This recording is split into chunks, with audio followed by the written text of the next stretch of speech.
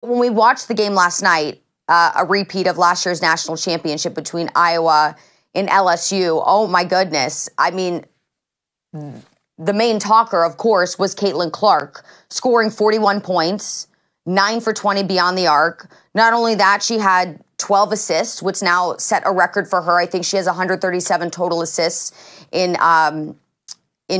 tournament history, which is a record for the women. So she was just doing her thing, looking incredible. I'm not sure that's what everybody wanted to see, which for several reasons we'll get into here in just a minute. But when you saw Caitlin Clark doing her thing last night, I mean, there's nothing to say except she is definitely the GOAT of college basketball. Yeah, she's a force to be reckoned with, and she was on a mission last night. You could see it. She wanted it bad. You know, they lost in the national championship last year. It was a really hard-fought game with LSU. They had the opportunity for a remake or a rematch, and you really couldn't have scripted it any better, right? So I think Caitlin really, really wanted this. She's going to the Final Four. This is her last chance as a senior, but it also makes me excited as an Indianapolis native, and I know you are too, Charly. The Indiana Fever have the #1 pick. So more than likely, it's pretty much a guarantee that Caitlin Clark is going to be playing at Gainbridge Fieldhouse in Indianapolis coming this fall. And that's pretty exciting. I know we might have to take a group trip back together to Indy to check out Caitlin Clark one of these days. Yeah, I love that idea. I mean, and Dockage can come with us. It'll be great. We'll have a little OutKick party at the Indiana Fever game. Is this the Indianapolis network? Did we somehow, this is the Indy network. We didn't realize all of us transplanted in other places at this point, except for Dan, who's still in Indy. But Caitlin Clark was garnering so much support last night. I mean, people watching her from near, from far. We have a couple reactions that we gathered from social media. One of them being from Super Bowl champion Chris Jones. He tweeted out, the women's basketball games are more exciting than the men's. And that's actually a sentiment that we've been seeing more and more of. I wouldn't personally say they're more exciting, but I definitely think we've gotten to a point where in a lot of cases they are equally as exciting, which is fantastic. We have Debo Samuel, Caitlin Clark can't be guarded. These grown men, I mean, these are two massive grown men who are just giving Caitlin Clark her flowers, which she absolutely deserves. She accounted for 71% of her team's offense. I mean, if that doesn't scream greatness, I'm not really sure what does. But there's a lot of other things that people were talking about in the game last night. Obviously, on the other side of the ball was Angel Reese for LSU. And people were talking about her, but they were also talking about something that occurred even before the game even tipped off. And that was the fact that LSU was not even on the floor, Amber, for the national anthem. Let's take a look at this.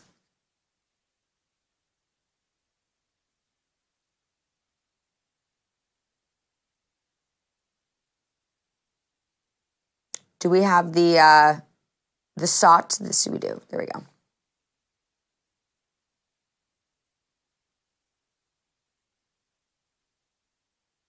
Okay. Is there no sound, or am I just not hearing it?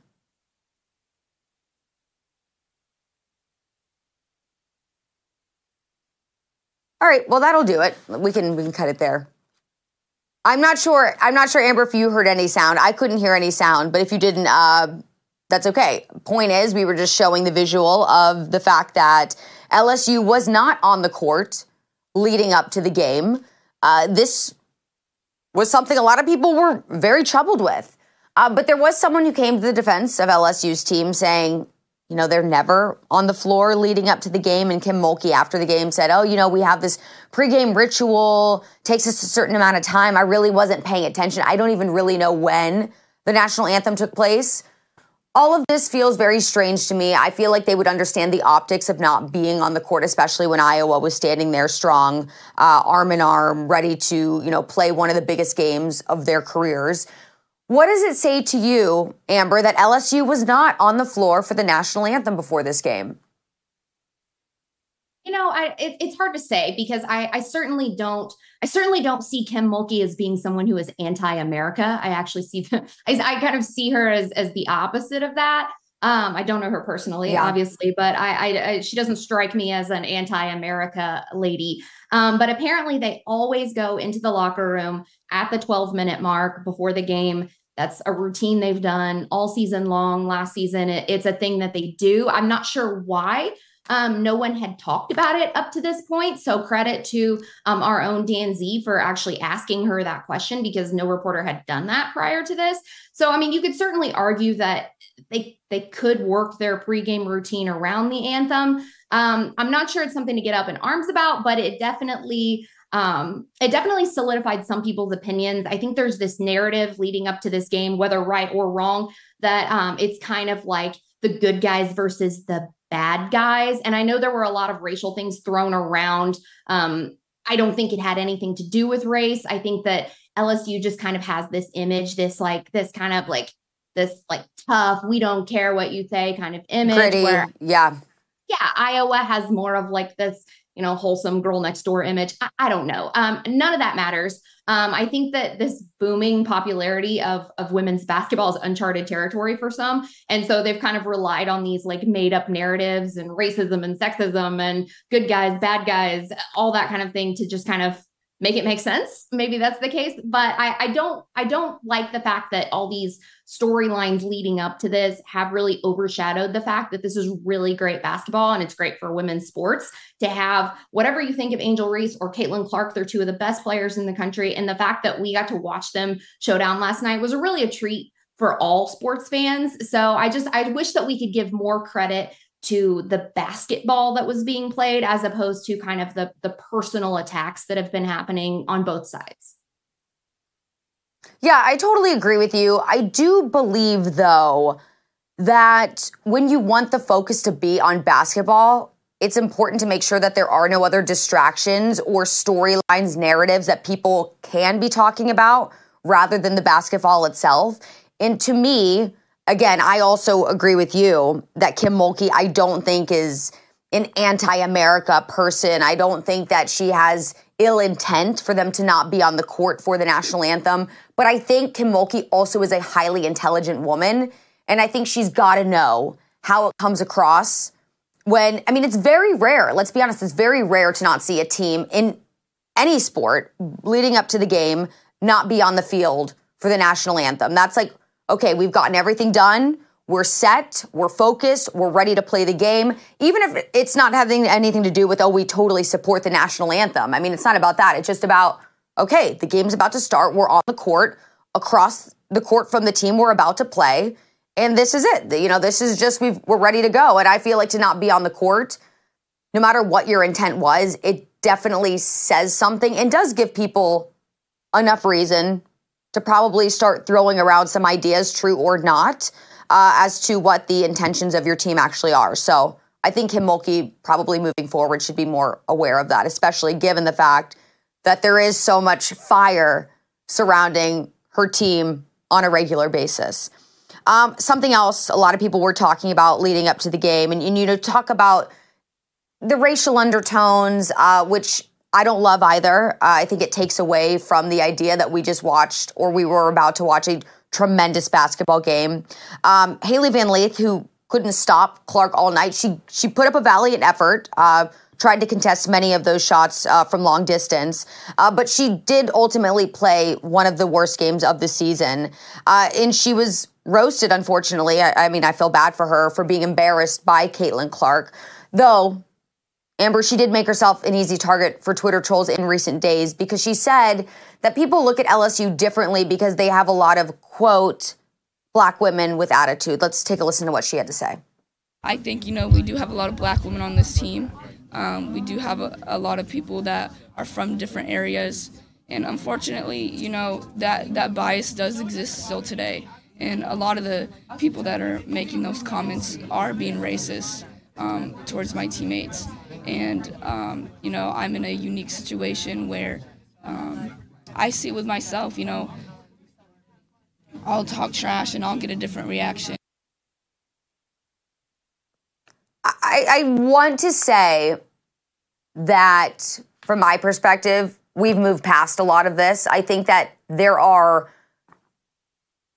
plenty of people who view Caitlin Clark and Angel Reese, for example, the exact same way. I would say the majority of people. And if they don't, I wouldn't even say that it has to do with any idea of something being racially charged. I just think maybe sometimes people will like Angel Reese more than they like Caitlin Clark, and vice versa. Sometimes people will like Caitlin Clark more than they like Angel Reese.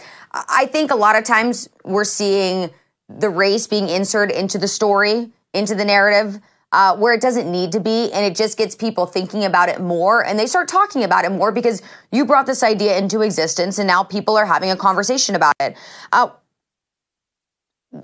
How does it make you feel when you see Hailey talking about her teammates like this, and on the other hand, probably, I don't know, it makes me feel like she's putting down Caitlin Clark in a way also by saying these type of things. Yeah, I think that video of Hailey Van Lith, I think a lot of her comments were taken out of context. I'm not saying I agree with her as far as, her team just constantly being this victim of racism. I don't think that's true. But I do think that what she was talking about was more of a response to an LA Times article that came out last week. It was before the UCLA LSU game. And the guy who wrote it, Ben Bolch, he painted this weird picture of LSU versus UCLA as like this showdown between good and evil. Like just this picture he painted was so weird. The whole article was weird. Like it's a basketball game, but he was trying to make it like almost like of biblical proportions, this good versus evil thing. And a grown man calling a group of college girls dirty debutantes. Don't Google that on a work computer. Yeah. That's just wild behavior, and it's completely unnecessary. LA Times ultimately took some of those comments out, issued an apology saying that it didn't meet their editorial standards. So, I mean, at least they did that. But I think that that's mostly what Hailey was talking about, is that article was really just a blatant kind of attack on them. And it almost felt personal. Kim Mulkey was also offended by that. She brought up the dirty debutantes thing. So I think that's a lot of where Hailey was coming from. But as far as the racial narratives, those are entirely made up by the people outside of things. We have Angel Reese versus Caitlin Clark, and it has nothing to do with their skin color. And those two women have a tremendous amount of respect for each other. They've talked about it. They've praised each other, even though they're competitors. So in the game, they might talk a little trash. They might, they might be one of these or something. And that's what they do. They're competitors. But, Angel Reese reached out to Caitlin Clark when she broke the scoring record.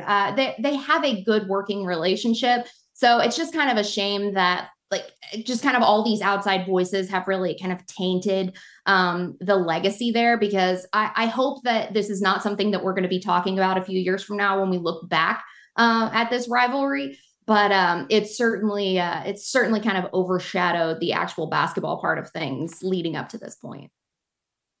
Well, I also think, though, in a way,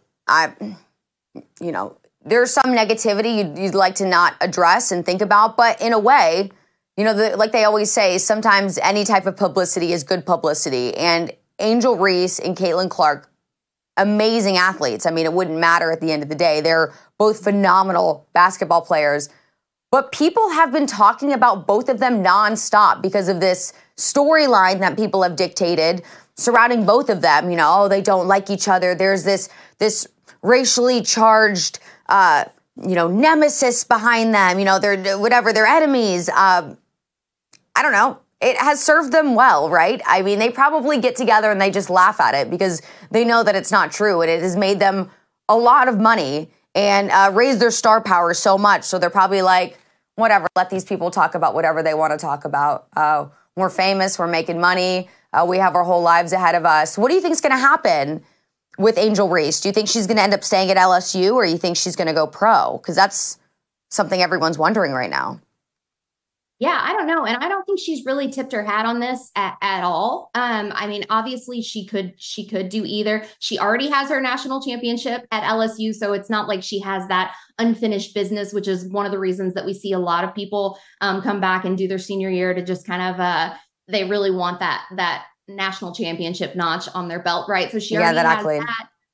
And she'd probably go pretty high in the draft. Obviously, Caitlin Clark is going to go number one, but I don't know. It should be interesting to see. But this is going to be a fun rivalry to watch, even as they go into the WNBA ranks. Assuming Caitlin Clark goes WNBA, of course, she was offered a big 3 deal for $5 million, but I think she's going. I think she's going WNBA. It'll be a fun. I think she's going to be able to do both. I think she's going to be able to do it all because I think she has enough leverage where she could be like, listen, you're not telling me what I can and cannot do. I'm going to go make this money because you're not going to be paying me, but I love the game. And I'm going to come help your team win, right, a championship. But I'm also going to go play for Ice Cube's league. So let's just leave it at that. Also, just as far as Angel Reese is concerned, I hope she's able to find a little bit more peace. She was crying after the game, you probably saw, talking about receiving death threats since she won the national championship. She said, which stunned me, that she hasn't been happy ever since. And I'm like, whoa. You haven't been happy. You have the world at your fingertips. You are making so much money. You're a celebrity. You have a team that cares about you. You've got a coach that cares about you, your family. So that was sad to hear. So hopefully she can find some solace and peace after this game and whatever decision she decides to take the rest of her career in, whatever direction. So, okay, finally, let's move on to what was, of course, over the weekend. Transgender Day of Visibility is what our president attempted to make it. He said on Twitter, on X, that he had a simple message to all Americans, and that is, I see you. You are made in the image of God, and you're worthy of respect and dignity. Okay, Amber, I mean, there's all types of people trying to make arguments. Oh, Easter falls on a different day every year. He didn't know. It's like, first of all, if you're not paying any attention to what day Easter is on, then you're just a complete imbecile. But it definitely felt intentional. It definitely felt like he took one of the most important holidays on the Christian calendar and decided to put, insert his progressive agenda on top of it, trying to take away from, this traditional holiday. What did you think about it? I'm sure no one in your family was celebrating Biden's holiday, but what was your reaction? It certainly didn't surprise me. Nothing this administration does surprises me anymore. I do love the irony of Biden saying you were made in the image of God, but also like take all these hormones and chop off your body parts that God gave you. So that's funny to me. But yes, Transgender Day of Visibility for the 9 years it's been going on or however long has always landed on March 31st. But as the president of the United States, you have the authority to move this made-up holiday to a different day. The White House probably thought the optics of moving it to Monday, which is April Fool's Day, was probably not great. But they also knew— Oh, that would have been so good. Yeah. They also know if they did move it, they would get backlash from that side, that mob, right? The leftist mob. So like they were really kind of in a lose-lose situation here. I think they made the wrong choice, but it was a choice that they made regardless. And the best part was that a reporter asked Joe Biden about it yesterday, about declaring this Transgender Day of Visibility on Easter. And Biden actually said, I didn't do that, which is hilarious because either A, somebody else is acting completely on his behalf and he has no idea what's actually going on in his own administration, or B, he did it and he just doesn't remember what he did the day before. And I'm not sure either one of those is a good thing for the leader of the free world. Reassuring. Neither is reassuring, no. No.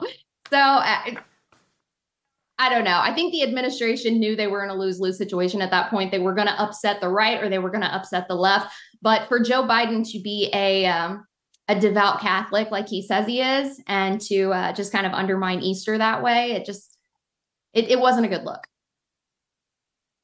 Not that he needs anything else to bring down his polling or the fact that he's losing votes by the day. Do you think, though, that this is going to have even more of an effect? Do you think that there are religious people out there who are planning on voting for Biden and now maybe are already turning their backs on him as a result of this one move, or questioning whether or not he's the right person to be president for a second term?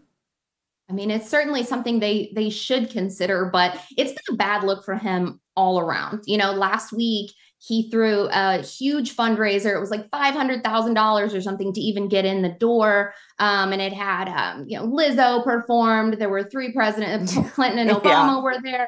He threw himself this huge fundraising party, right? But it just happened to be at the same time as the funeral for a slain NYPD officer. Trump was in town. Yeah, Jonathan Diller. But Trump wasn't at that party. Trump was at the funeral for this police officer while Biden was, schmoozing with celebrities and collecting money. So that's a really bad look too. And that's all just within the past week. So, I mean, we've still got several months for the election. Biden has plenty of time to continue to really show who he is and where his priorities are. And I just hope that the voters are paying attention. Yeah, well, I know that I'm paying attention. Transgender Day of Visibility is one of 146 holidays on the calendar in a given year to celebrate the LGBTQ community. That's more than any other group, I imagine, is being celebrated at this point in time. Another number that I know quite well, Amber, is the fact that Joe Biden, if we want to talk about who he is and what he's showing us about who he is, he spent more than a third of 2023 on vacation, either at one of his Delaware residences, a posh vacation, Camp David. 138 days in 2023. That's 37% of the time. Yet he had the audacity to try and call out the fact that Trump was golfing recently and attempted to paint him as lazy. He tweeted out this: "I'll tell you this. There's a difference between the two candidates in this election." And to which I would say, yes, there is a huge difference, Amber, between the two candidates in this election, and not just in regards to the amount of vacation time that they're taking. Yeah. And you know what's funny is, first of all, I need to talk to Fox. If 138 days of vacation is the norm, I need some more vacation days. Same. No, the fun thing about not only him calling Trump lazy and essentially arguing that he's out golfing while Biden's doing important work is that he made fun of Trump for winning a golf award at his own golf club. Which was pretty funny because it's almost like he's suggesting that Trump can't actually play golf, which is a bold move, making fun of Trump's athletic prowess from a guy whose arch nemesis is a flight of stairs. So I think that Trump has the opportunity to do the funniest thing ever and just repeat Biden's tweet about, I'll tell you what, there's a difference between these two presidential candidates, and just a video of him riding a bicycle and not falling. I think that's what Trump needs to do to kind of answer this. Yeah. Trump doesn't need to do much. This is just a great moment for everyone to laugh. And I'm sure the memes will be coming out like crazy from his camp, which I can't wait to see. Don Trump Jr. being he always has the greatest tweets in Instagram posts. He's pretty much undefeated in that lane. So we'll see what he comes up with as far as all this is concerned. But Amber, thank you so much for taking the time to come on the show as always. Anything we should be looking out from you this week? Yeah, we've got Women's Planning coming. It'll be at noon on Wednesday. And this week we're talking about the paradox of choice. I talked to a dating coach who was talking about a 2004 book that's even more popular or more relevant now in 2024, where, with this dating apps and everything, we have so many choices, but because of that, it's like yes. We almost, we have this unrealistic expectation of what we want. So somebody might check all the boxes, but then we discard them because we're always looking for something bigger and better. And you can say that about both men and women. So we're going to dive into that and see what some people have to say from our readers. Amber, it's like you're in my brain. I have been saying for years, the fact that there's so many options is ruining us because people cannot make a commitment because they always think that there's something better out there waiting for them. And guess what? I'm here to tell everybody there sometimes is, but usually not. Yeah, not saying you should settle. You should not settle for less than you deserve. But we also can't be holding people up to these idealistic and unattainable standards in our dating lives. All right, Amber, well, thank you so much. And we will see you soon. Cannot wait for Women's Planning. Thanks, Charly.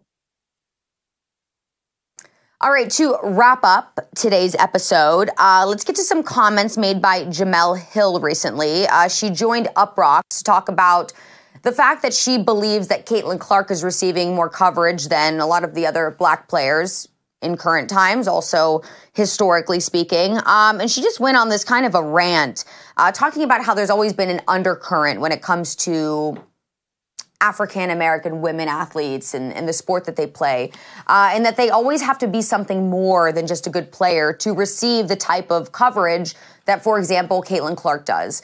She went into lots of detail talking about some other players that we've seen in history, Asia Wilson being one of them in the past, just talking about how she was one of the greatest college basketball players for a good period of time, yet she still never got the type of coverage that Caitlin Clark did.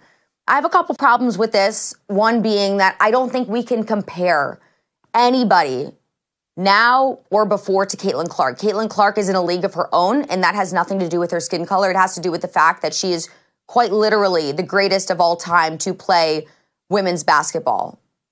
You know, she's already being asked to try out for the Team USA roster, and she's not even in the WNBA, but it's because they already know she's going to be drafted at number 1. It's because they already know she's going to add such value to the team. They want to make sure that she's already putting this on her calendar, that she's going to be playing for the United States at the Paris Olympics. Caitlin Clark is phenomenal. Just look at what she was able to accomplish last night, 41 points. The entire game plan as far as defense was concerned on LSU was to guard Caitlin Clark, and they still couldn't get the job done. She is just that good. She's setting all types of records, scoring, assists. I mean, she is incredible. So she deserves the amount of coverage that she's getting. Secondly, I also think that the sport of women's college basketball has just grown by leaps and bounds over the past few years. So now it's getting more coverage just in general. It has nothing to do with focusing on one player or another. It's a couple different players who have really just elevated the game, whereas a lot of people want to watch. And before, a lot of people weren't watching Women's March Madness. I wasn't watching Women's March Madness.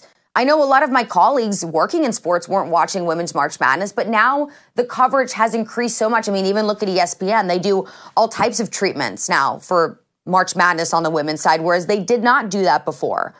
So I think that it's fair to say that now women's basketball in general is just getting more coverage. So back in the days of when she's talking about certain players that didn't get as much exposure as Caitlin Clark, it makes sense because the entire league, the entire idea of women's basketball, college basketball, wasn't getting the same type of exposure as it is now. So I don't like that Jemele Hill said this. I feel like she's always looking for an excuse to race bait. That's her whole identity. And I just don't like this. Caitlin Clark does not need to be overshadowed by this horrible argument that you're trying to make. She is, as I've said a couple times throughout the program, the GOAT. She deserves all of the flowers for this past season, for what she's been able to accomplish throughout her college career, for last night's game. Who knows, Iowa might even go on to win the national championship. And we know without a doubt she is going to be drafted number 1 in the WNBA draft. She is going to be playing at the Olympics. And I hope to God she is also playing in the Big 3 League, making $5 million, because she deserves all of that money. Okay, everyone, that is all the time we have for this episode. Thank you so much for being here. Make sure you're following me on social media at Charly on TV, and I will see all of you tomorrow for another episode of the show. See ya.